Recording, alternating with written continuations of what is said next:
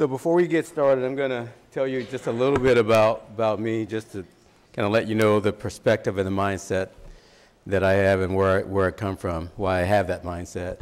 And I'll start with kind of a personal note. So my wife is here with me, Frazian, and we've been married for over 30 years, but we have 3 children, and our youngest is special needs. He's diagnosed with both intellectual and some physical disabilities, and he's 22 years old. And from a parental perspective, you know, I've been in law enforcement. This is my 30th year in law enforcement. And from a parental perspective, I know probably many of you who either have somebody in your family or one of your loved ones that you're close to, or many of you who have special needs in the audience.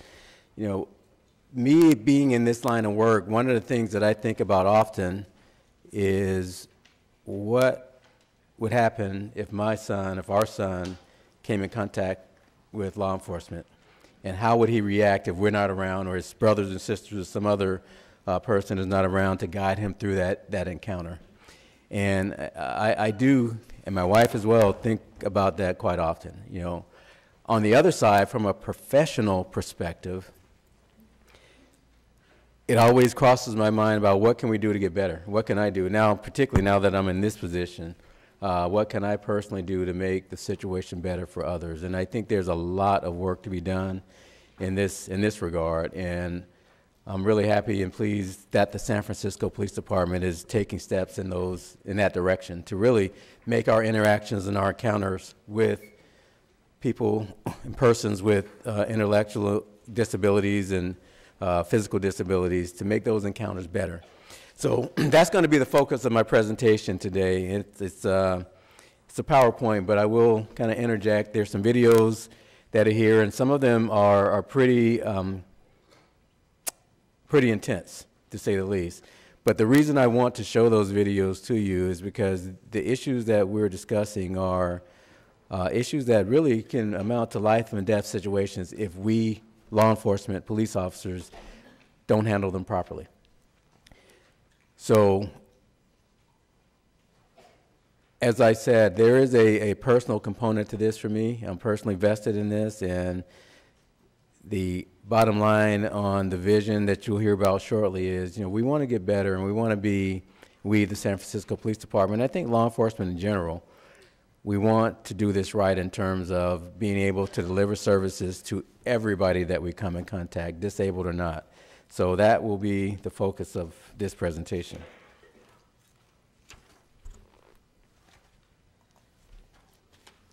So disclosure, there's nothing for me to disclose really. I'm not being paid for this presentation. There's no fees attached to this. I'm doing it strictly because I want us to make a difference.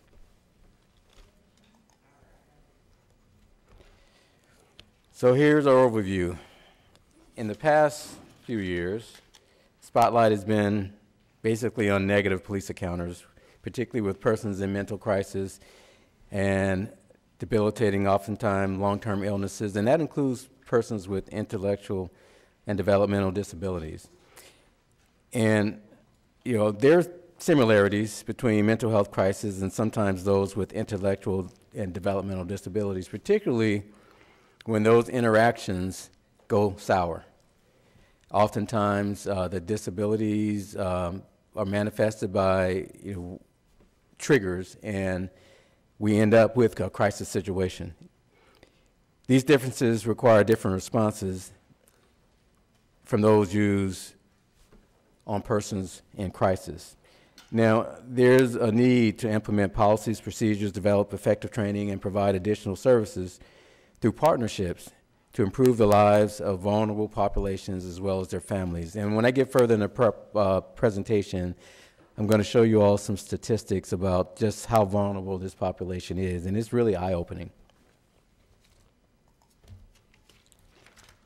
So what do we want to do today? We want to express our vision. We want to learn from our past experiences, and we want to realize change. So in doing so, we want to discuss and explain to you, and I'm going to, this is from the San Francisco Police Department perspective. I mean, I know there's a lot going on nationwide in law enforcement, but I'm going to keep this on more in a local perspective when I talk about vision. We really want to be more effective in how we respond to calls involving and encounters involving those with intellectual and developmental disabilities. Some of the past experiences that you'll see, we have a few videos, as I stated, and they'll illustrate why we need to change and why we need to realize change in this body of work. And we'll highlight what changes law enforcement in general and the San Francisco Police Department are making to ensure that we treat everyone that we come in contact with dignity and respect. So in short, our vision is we want to be of help to those who rely upon us in their time of need. And in doing so, we have to develop a greater understanding of the characteristics and behaviors that persons with intellectual and developmental disabilities may present, and the steps to minimize potential safety risks of this vulnerable population during encounters with us. Now, in order to realize that vision, we really have to have a better understanding of those with special needs, and then train to incorporate that understanding into our service delivery. Now, here's a snippet of a San Francisco Police Department training video designed to better understand. And before I even go forward, I want to point out in the audience I have Captain Melinda Moore. And if you were raising your hand, Melinda, I just want to give her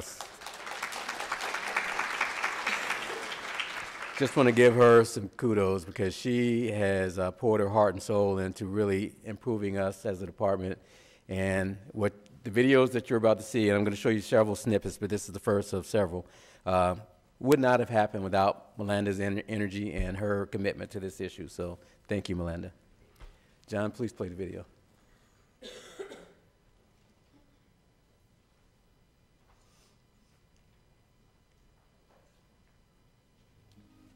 I like shiny objects. I like the reflection of people's glasses, but I'm not trying to invade their safety zone. Do you want to do one more? Is there anything else that applies to you? Number 12. Sometimes people on the spectrum laugh at unusual times. They just do it. I don't know why. They're not mocking anyone. Okay, well, it says, hi, are you ready now? Yes, I am. Okay, it says, hi, I'm Andrew, and I'm on the spectrum. You might notice my voice is kind of loud. That's just the way I am. I'm not being belligerent, right. But I've already done it. Hi, I'm Jim Ulrey. I have a diagnosis of Asperger's syndrome. People who are called Aspies and are often weird, and so by the transitive property, I'm a certified weirdo. What it is, I have no facial expression. My name is Paco Lorenzo Melgar. Then I am very sensitive to touch. It can be very painful, so I might pull away. I'm not fighting or resisting. Some people on the spectrum might seem a little uncoordinated. That doesn't mean that they're drunk or on drugs. Autistics are usually honest and literal. They're not trying to be rude or sarcastic. I was meditating actually in a building, a public building, an empty building on the UCSF campus, and I was approached by a security officer there. From behind, I had my earplugs in at the time because I have sensory issues, and I did not hear the police officer talking to me, and he thought I was giving him attitude when he finally came around in front of me and I saw what was going on. So that was an unintentional miscommunication because of a sensory issue that I was dealing with using earplugs. I wanted to say something general though also, which is that I feel that many people on the spectrum, some of them had positive experiences and some negative experiences interacting with the police, but overall, I think we're all aware of how important the police are in keeping our society safe for us.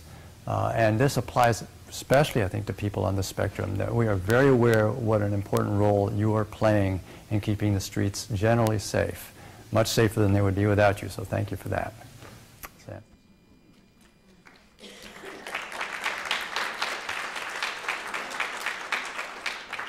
So as you can see, what we're trying to do here is gain understanding and give our officers a better understanding. Now, people like me, I'd like to think that I get it, you know, having 22 years of experience as a parent with a child with special needs. But we know that, you know, there are a lot of officers that are out in the field that don't have that experience. And so this type of training, these type of videos, as simple as it might sound, can make a world of difference in how we deal with an encounter when we come in contact with an individual with intellectual or developmental disabilities. You know, most of our actions as police officers are a reflection of our training and our experiences. And it's really essential that we study past incidents to better understand the importance of differentiating between those in a mental or physical health crisis and those with an intellectual disability. And it's really a discernible difference that we have to be better at. Unfortunately, some of the outcomes of law enforcement experience with special needs populations have not been good, and they have been met with really disastrous results. I'm going to show you a video.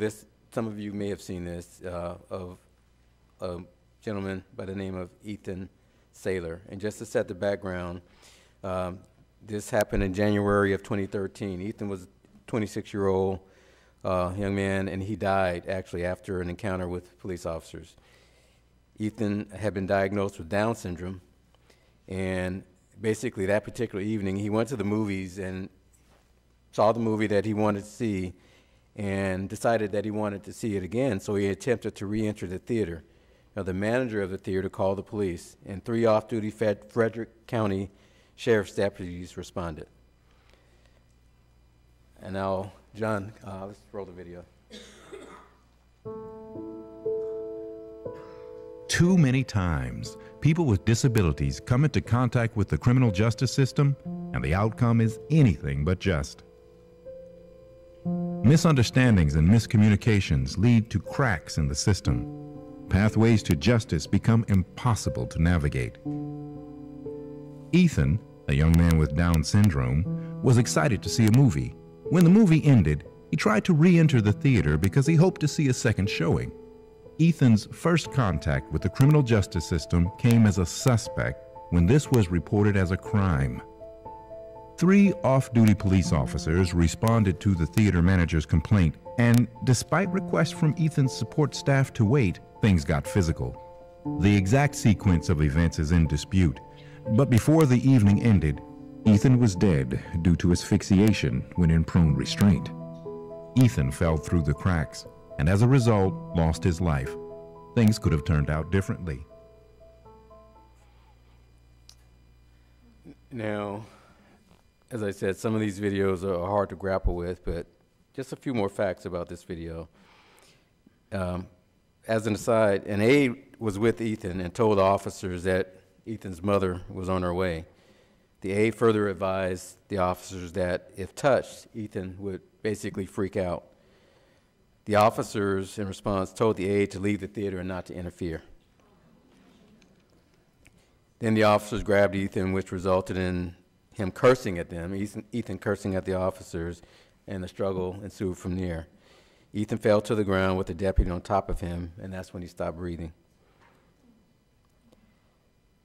We have to learn from these outcomes. We have to learn from these tragedies to get a better response and to prevent subsequent catastrophic failures as this one was. So how do we get better? You know, better discernment, as we call it in law enforcement, situational awareness, knowing what you have in front of you. That only comes with training. So to get better in discernment, one of the avenues where the San Francisco Police Department is really focusing on is identifying and being able to distinguish a person in, you know, a mental health crisis versus a person with a disability that's causing this type of response. You know, unlike incidents involving a person in a mental or physical crisis, there's really not been a concentrated focus on specifically addressing persons with an intellectual developmental disability in law enforcement. And although the current training to respond to persons in crisis is fairly effective, we need to recognize that although similar, there's a big difference, a marked difference between persons considered in a mental health or health crisis and those with an intellectual or developmental disability, and that these differences may require a different response. And going back to Ethan's situation, I don't know what training those officers had, and it's not fair for me to judge them on that. But what I do know is in those situations, the better training you have, the better understanding you have, the better off you are in terms of dealing with and effectively handling those encounters. As a result of Ethan's incident, the Maryland governor created a commission and developed a statewide training standard for law enforcement in Maryland and first responders to interact with people with disabilities.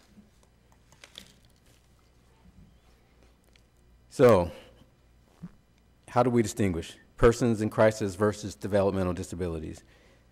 First, let me start with what the definition of those. A situation with which a person experiences an intensive behavioral, emotional, or psychiatric response triggered by a precipitating event. I'm sorry, can't even say the word. That's a health crisis. The person may be at risk of harm to self or others, disoriented or out of touch with reality, functionally compromised and otherwise agitated, unable to be calmed down. If the crisis is left untreated, it can result in a mental health emergency. We come in contact, particularly in the city and county of San Francisco, we come in contact with this situation quite a bit. These incidents can lead to suicide due to depression. A lot of times they're really aggravated by substance abuse, by untreated psychiatric disorders, PTSD, et cetera. There's a large spectrum of issues that we come across. But there's really a need to understand that as opposed to a person who's intellectually or developmentally mentally disabled, and that disability is what's driving the behavior, as opposed to a crisis caused by psychosis from drugs or some other mental health breakdown. It's really important to discern, because our response can be the difference, as we saw in the last video, between life and death. It's that serious for us. The definition of intellectual disability. These disorders are characterized by limited mental capacity and difficulty with adaptive behaviors. Behaviors such as managing money, schedules, routines, social interactions. They generally appear before the age of 18 and may result from physical causes such as autism, cerebral palsy, or from non-physical causes such as a lack of stimulation and adult responsiveness. Developmental disabilities, severe long-term disabilities that can affect cognitive abilities, physical functioning, or both. Now, generally they appear before the age of 22 and are likely to be lifelong. Here is a tip, and I want to go back to this video that we saw a second ago with Ethan, with the aid that was there to help, the aid that was there to give information that, had it been listened to, may have prevented that situation from escalating. One of the things that it's sometimes difficult for police officers to do, particularly in the heat of a moment, is slow down and listen. And oftentimes we get in a situation where we believe somebody's life is at risk or safety is at risk, and it's all about stabilizing the situation. But we've learned over time, particularly those of us that have been around for a while, that we have to step back and we really do have to slow things down. And we're going to talk a little bit more in the future slides about how we are doing that. Getting back to some of the signs and developmental disability, some people may be solely physical, such as blindness from birth. Others may involve physical and intellectual disabilities stemming from a genetic or other causes, such as Down syndrome or fetal alcohol syndrome. Now, there's a characteristic that I learned, particularly from my personal experience with our son. When he was younger, there were no outward signs that he was disabled. He looked like a normal child, and as soon as you interacted with him, you could quickly figure out that that wasn't the case. But there is a population out there, many people that are intellectually and developmentally mentally disabled, where first appearance You can't tell the difference. That's a much harder population particularly for law enforcement officers, because you really have to know what you're looking for, number one. You really have to know the cues, number two. Number three, you really have to be trained. If you don't have a personal experience like I do, you really have to understand and know that just because a person looks like a typical individual, they may not be. And that processing has to happen pretty quickly in a volatile situation. This is why we have to train. This is why it's so important to have videos like what Captain Moore put together so our officers have an awareness of what to look for.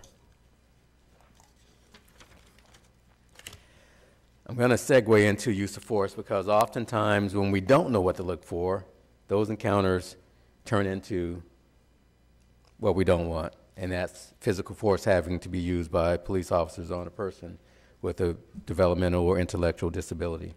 Now, we know that many times when police are called to incidents involving a person with an intellectual or developmental disability, because of a perceived threat or concern, due to oftentimes the disability itself, is really difficult to distinguish.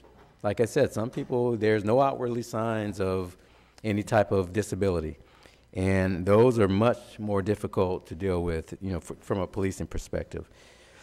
And whether this call for service is self-initiated or whether officers are responding to a dispatch call for service, our training needs to focus on slowing things down. There's a saying that I learned early on in policing in my career: time is on your side. If you can slow things down, you're going to be better off.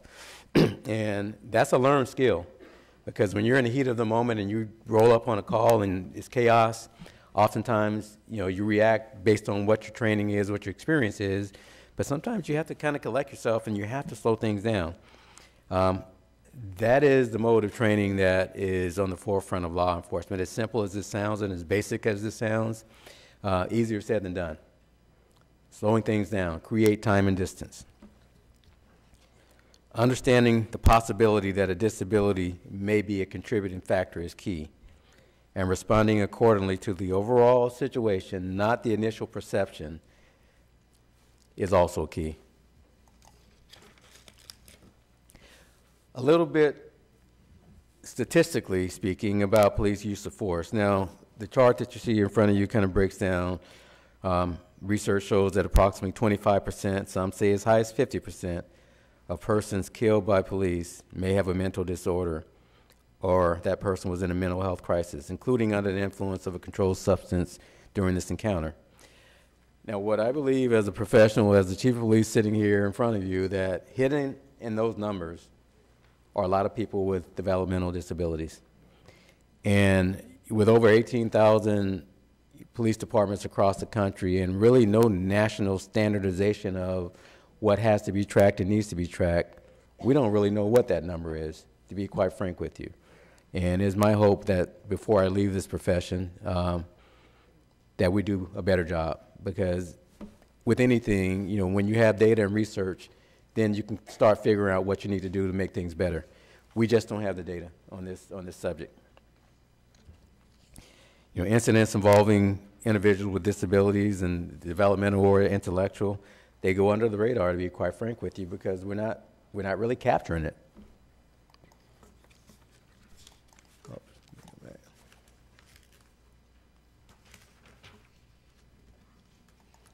Sorry about that. Let me see, I skipped ahead too far. Give me once. Okay. Here are more statistics. And basically what this graph shows is, as the number of calls for service involving persons in crisis increased, law enforcement re-examined the basic training philosophies and standard operating procedures to adjust our response, the officer's response to incidents involving a person in crisis. And the whole spirit behind that was, we want to minimize getting to a situation where we have to use force, oftentimes when force can be prevented if we know what the situation is that we're facing. The San Francisco Police Department in 2015, we really kind of stepped up our game and expanded our effort. including our crisis intervention training, to better understand how to deal with persons in crisis. Now, this doesn't specifically speak with the intellectual and developmental disabilities training, but just better training on how to deal with a person in crisis was a good step in the right direction for us, because in that, now we are specifically focusing more on the other side of it. You know, how much of this is due to developmental or intellectual disabilities. You know, the changes that were included, you know, slowing things down. You're going to hear me say that over and over again. Creating time and distance. If you have to use force, use a proportional amount of force. Amount of force is reasonable. Increasing our training techniques to reinforce de-escalation. And basically limiting force against people that are only a danger to themselves. Also, tools of the trade, you know, we have new tools of the trade, extended range impact weapons, where we don't have to necessarily use lethal force when we do get beyond a situation that could be handled through de-escalation or verbal techniques. What can we do short of lethal force? So all these things, I think, has helped us really reduce our use of force. And since 2015, our use of force in San Francisco is down about 27% overall. But again, we have to do better in really calling out the developmental disability issues, because we really don't know what that number is, to be quite frank with you.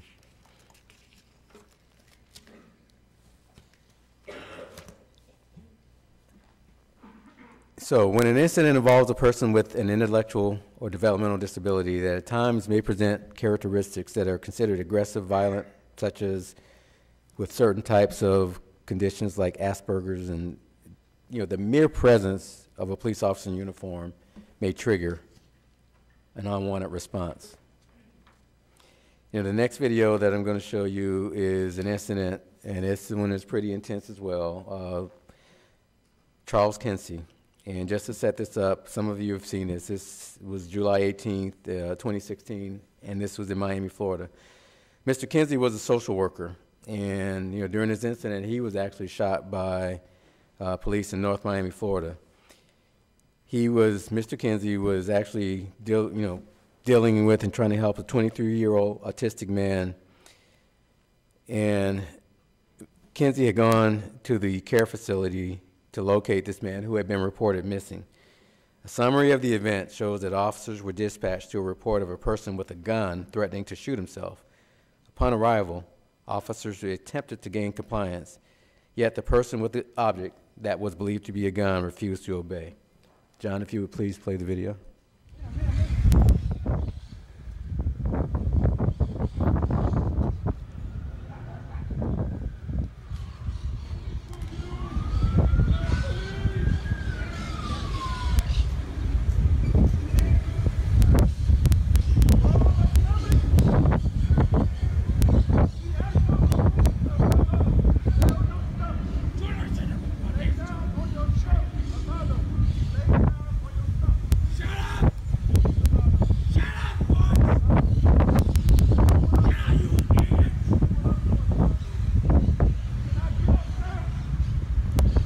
That's Mr. Kinsey laying on the ground, and the other individual sitting is the person with the developmental and intellectual disability.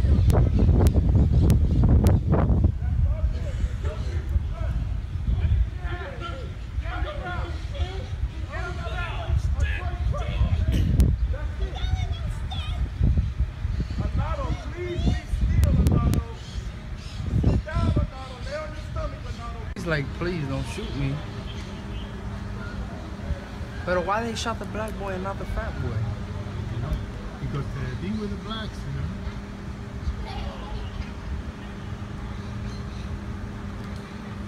I don't know who's guilty. So the therapist was on the ground with his hands up. Again, the therapist is there to help. Now, you know, I will say this, I don't want to get into, you know, right or wrong or what happened on that shooting, but what I do know about this is slowing things down, listening. You know, the therapist, I think you saw in the video, and it was pointing out that what was in the man's hand was a toy truck, actually. And the officers never processed that information, apparently, and they you know, felt that a life was being threatened, and it resulted in tragedy. Now, Mr. Kinsey was the one that was ultimately shot by the police, and he survived his injuries, but again, understanding. You know, I don't know that the officers really knew what they had in front of them. And this is why understanding is vitally important for us to not have this happen. You know, it's a tragedy, and we have to get better. We have to learn from these type of incidents to get better, to be better at what we do. So how do we do that? How do we realize changes? Now, as I talked about, you know, when I put on my father hat and having a child with a developmental and an intellectual disability, I think about this. I think about it often. You know, what's going to happen? You know, I can't be there all the time. My wife can't be there all the time. But we can make a difference. We in law enforcement, people like me and Captain Moore and others, many others, we can make a difference to make sure we have the best understanding that if we encounter, that we do the best job we can to try not to have a tragedy occur. And those encounters happen daily. You know, they happen many ways: casual, people asking for directions, public event, or just walking down the street, people being a victim or witness of a crime, people being suspects, person of interest. And it's not to say that people with developmental disabilities don't get involved in criminal activity, because sometimes that does happen. And that's another side of the story that we have to be better at, really understanding how to deal with that. And person being the subject of an encounter, when that call is dispatched by a bystander that's seeing something that they believe is, you know, criminal activity or suspicious activity, you know, we get dispatched to calls all the time. We're going to talk a little bit about some of the issues concerning that, particularly when it comes to implicit bias.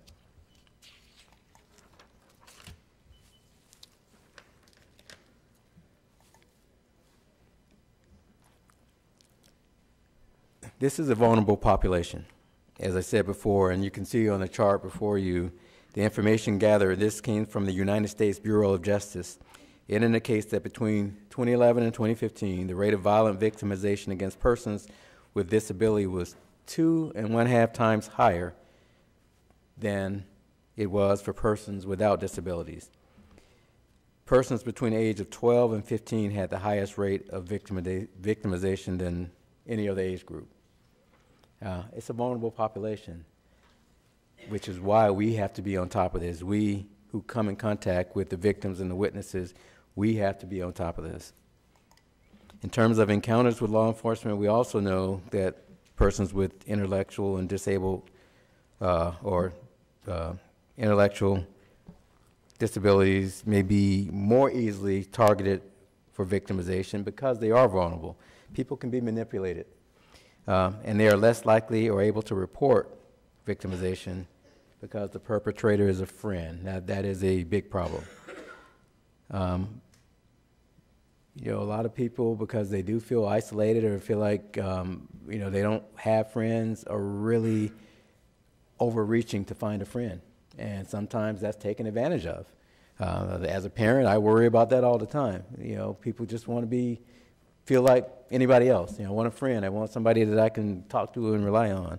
And there are people out there that prey on that, and it's a problem for us, and it's a problem for us in law enforcement. It's a problem for us as parents, because it's something that sometimes you just can't, as much as you talk to your child, or as law enforcement, as much as we train, we can't control people who want to prey upon a vulnerable population. So it's something that we have to deal with in law enforcement and as parents. So we're going to go into a little bit about subjects or people that are determined to be persons of interest. Now, this next slide, it'll be probably a little bit surprising to some of you, and some of you probably already know this. incarceration of Americans with disabilities. Now, this also came from the Bureau of Justice Statistics, and if you look at the slides, very, very high percentages of people who are incarcerated have disabilities. That is very alarming for many reasons, but it illustrates why it's so important for us police officers to train, to understand, and maybe to turn these numbers in a different direction. But that is a very alarming statistic. Studies show that people with developmental and intellectual disabilities are overrepresented in the criminal justice system. They represent 2 to 3% of the general population and 4 to 10% of incarcerated persons overall.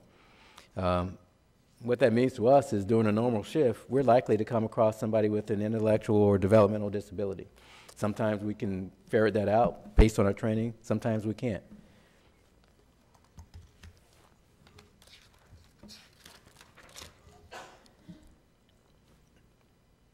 So when we're taking or encountering a person with disabilities, intellectual or developmental, into custody, we have to give particular care to the manner in which the person is placed in physical custody if those disabilities are physical,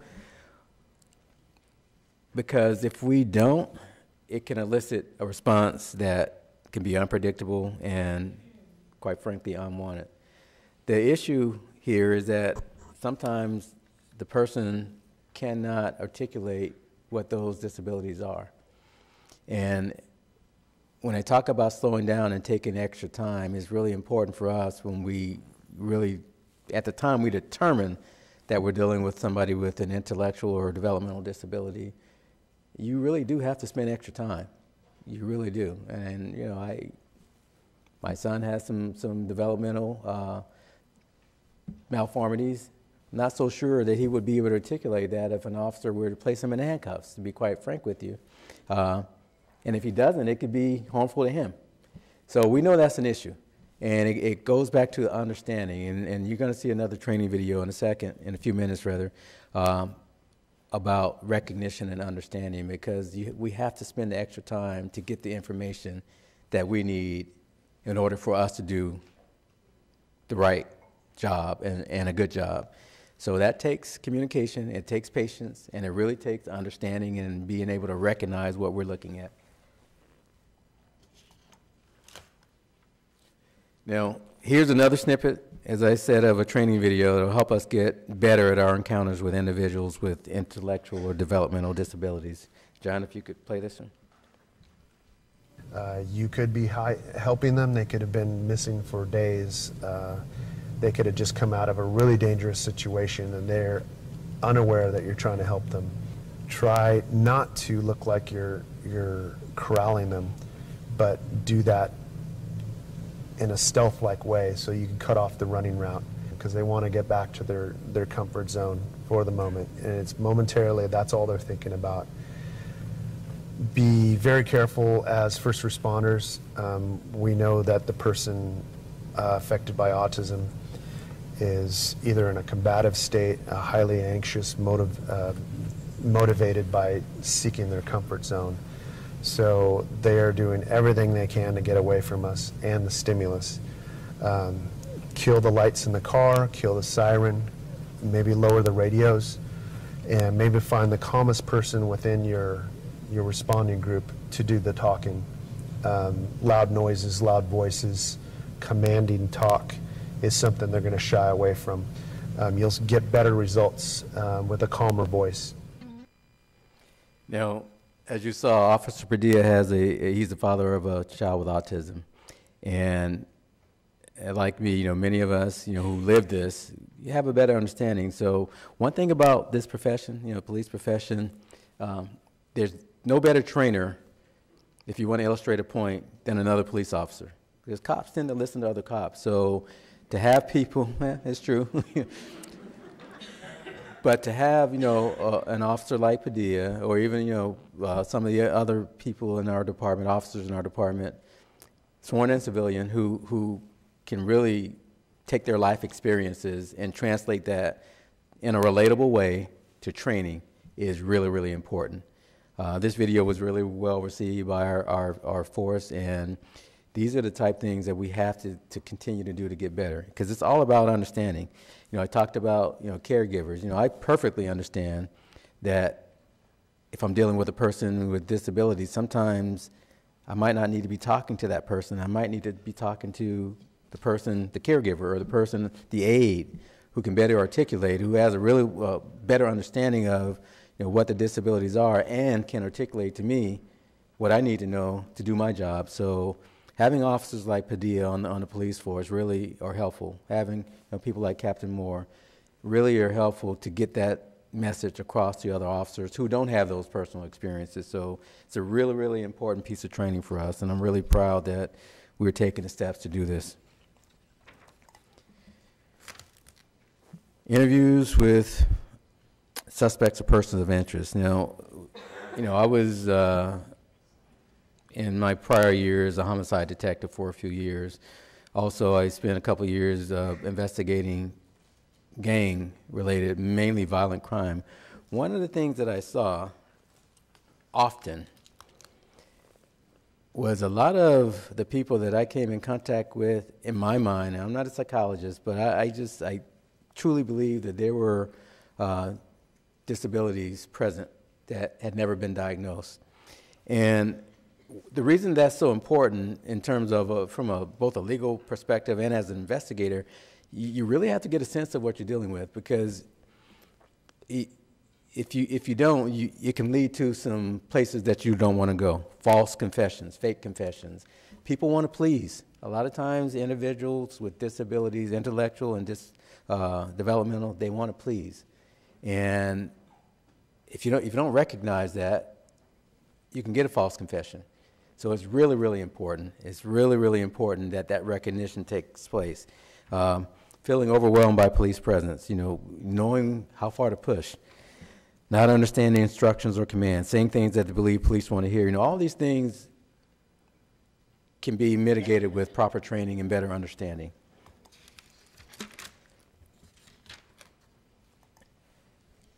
Now, when those encounters are self-initiated by the police officer, oftentimes it's because of what we call either a reasonable suspicion or sometimes probable cause that some crime has been committed. And oftentimes, though, the calls are relayed from people in the public to dispatch. Now, we've all seen calls, particularly lately, with people that called in on an individual thinking one thing, and some of them have been a little bit over the top in terms of, what I think to be, implicit biases. And when we respond to these calls, we really have to be able to make our own assessment. And, it is important what the caller is seeing and saying and all that, but we have to be prepared and have our officers have the skills needed to both respond safely and to really ferret out, fact from fiction, bias from reality. And in terms of, the special needs population, I think that's even more important, because there are a lot of implicit biases when it comes to special needs individuals.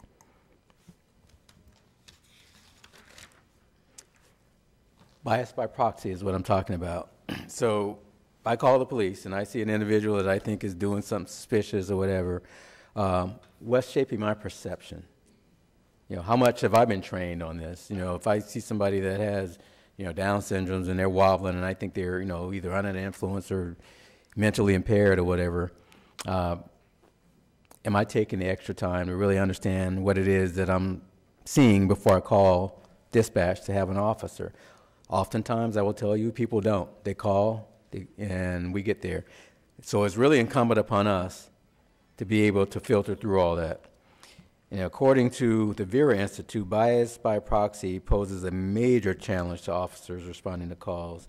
And this was a 2008 opinion, so it's a little over 10 years old. But Dale Larson, who was a professor at the UCLA School of Law, he kind of made it his mission to support expanding federal protections for individuals with the developmental disabilities. He felt that implicit bias with people with disabilities is one of the strongest types of implicit bias in our society. He felt that strongly about it.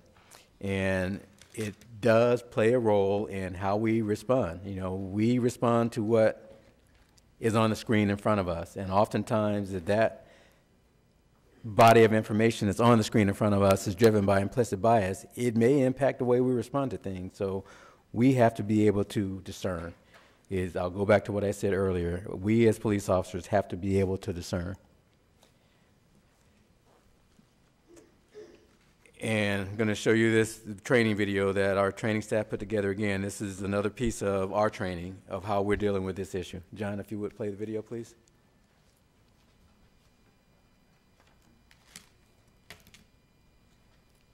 John, if you would play.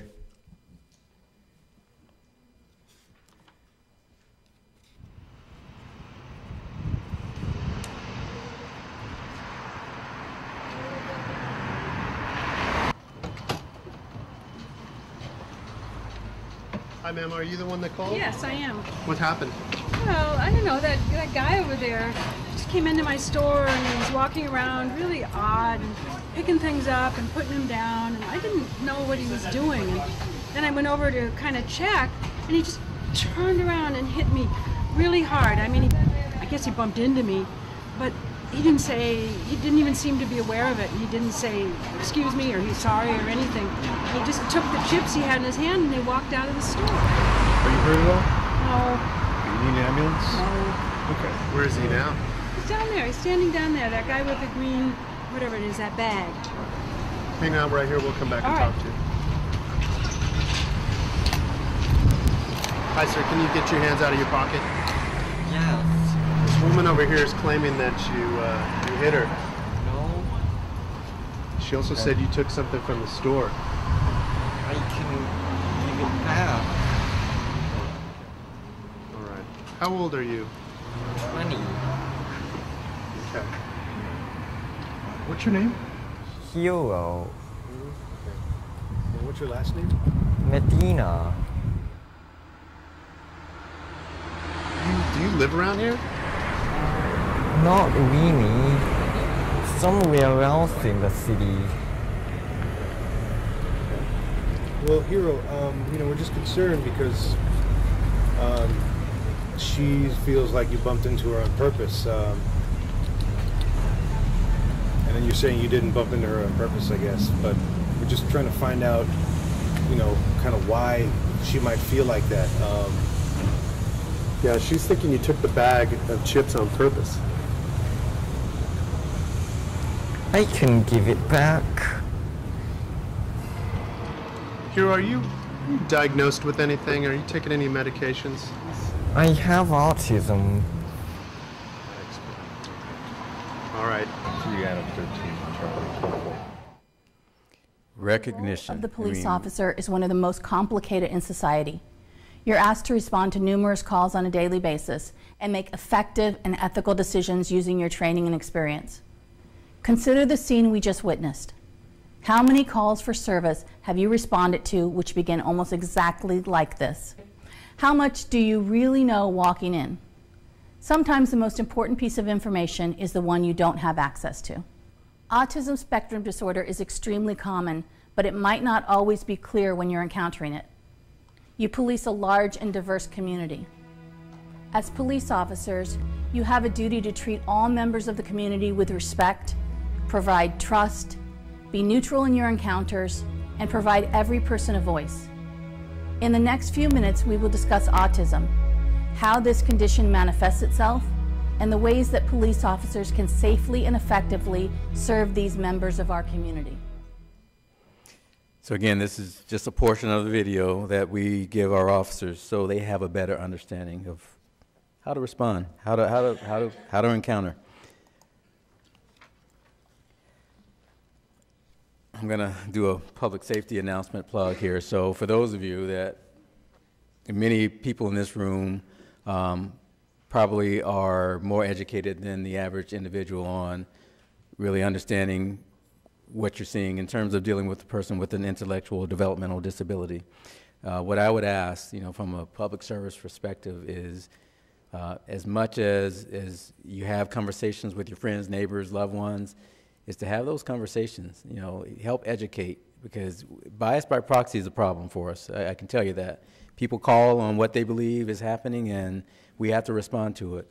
And, you know, as much as we train and try to provide the tools for our officers to recognize what it is they're dealing with, we still get the calls. And there is a need for educating the general public to take the time and try to determine what you got and before you make the call. So my ask of the audience is have those conversations. Please continue to have those conversations. Many of you are educators. Many of you work in this world. It's a message that needs to be spread in terms of implicit bias, taking the time to recognize what you're looking at so you don't make a bad situation worse by your own biases. And that's something that I think as a society we got to get better at. So.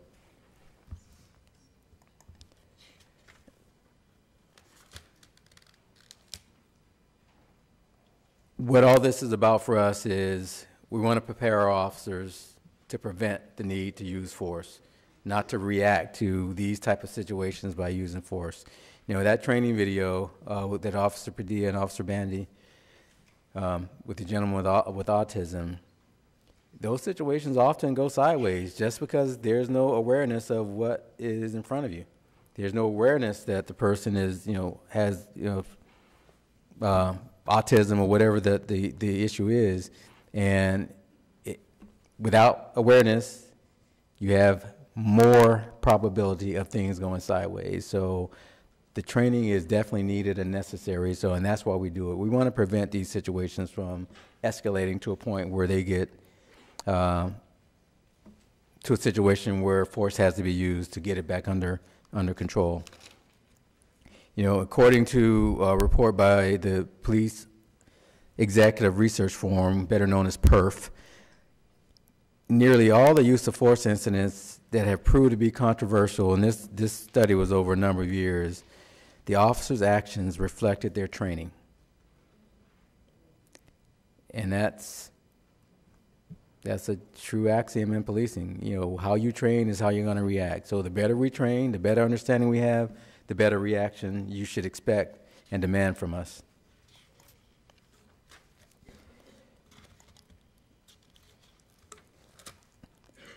You know, the mindset of policing in general has changed over the last few years. You know, from this warrior mentality of going in and being the triumphant warrior to one of a guardian, one that is the caretaker of the community. You know, the San Francisco Police Department, we spent a lot of time over the last year develop a strategy statement, and what we came up with, and this was many members of the department that participated, is we want to stand for safety with respect for all, disabled or not, typical, for all. And this is our guiding strategy. We want to stand for safety with respect. In order to do that, we have to train, we have to understand. So part of that strategy includes engaging in just, transparent, unbiased, and responsive policing. And again, bias is a big part of this population. There are a lot of biases in terms of how people view people with intellectual and developmental disabilities. We want to do so in the spirit of dignity and collaboration with the community, and that's a really important piece. That video would not have been produced. I know I gave Captain Moore thanks for this, but there were a lot of other people, community partners, that made this happen, and that had a lot more to bring to the table than we did in terms of expertise. So collaboration and partnership is key in terms of really policing getting better. And then we want to maintain and build trust and respect as the guardians of constitutional and human rights. And I think that's just very basic, but it's really as simple as that for us. So how are we going to accomplish that?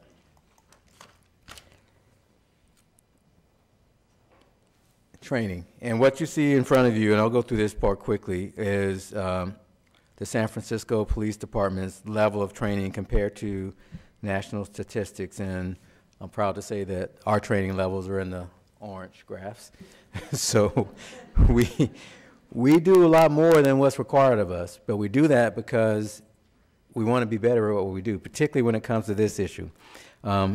It comes at a cost, though. You know, when officers are sitting in training, they're not in the field, and that's this tension that, you know, everybody wants to deal with now. You know, I get calls every day about, I want to see more officers in my community. What they don't know is if we don't sit down in the academy and do this type of training, the service that you get is going to be diluted, and we could be better. So we want to be responsive, but we also want to be professional, and we want to be the best that we can be in terms of handling the calls and the community needs that we need to handle. So training is a very, very important part of that. And as you see, I think we really put our money where our mouths are when it comes to that issue. You know, some of our specialized training, autism training, crisis intervention, procedural justice, principal policing and implicit bias, managing implicit bias. I just signed a memo last night. We're about to reinstitute another round of implicit bias training. Creating an inclusive environment, just signed that memo last night as well. Use of force and critical thinking. Critical thinking is really important because, like I said, a lot of times we get thrust into a very volatile situation, and naturally you react. Some of it is instinctive, particularly when you feel that somebody's life is in danger, particularly your own, you react. And how we react in that situation has to be coordinated. So we just instituted another block of training for our troops on critical mindset. You know, making sure that we're coordinated, making sure that we're thinking critically, making sure that somebody is there to slow things down. And that is really important, particularly when it comes to this issue, because slowing things down usually yields better results. Our crisis intervention training, I won't go into too much detail on that, but we spend, you know, we have a 40-hour block and a 10-hour block. Our goal is to train the entire police department over the next couple of years. And some of the key issues there, de-escalation versus escalation, voice neutrality, listening, tonal communication atmospheres, all those things when it comes to particularly, you know, autism and Asperger's, those things matter. They matter greatly. So the better we are at it, the better our response is going to be.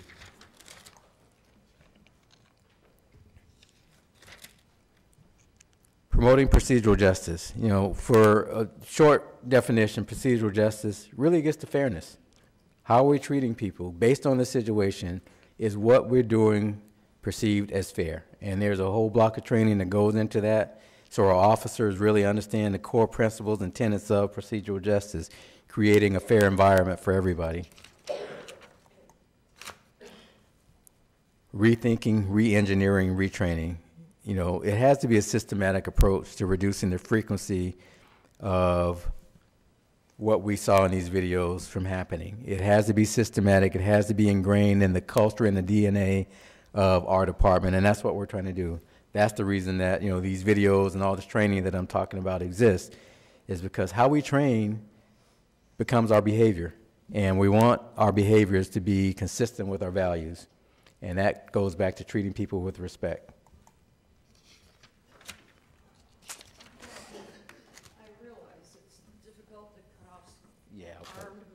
And I want you to keep on talking, but we've got another speaker. Okay. And thank you so much. Okay. So I will skip to that one.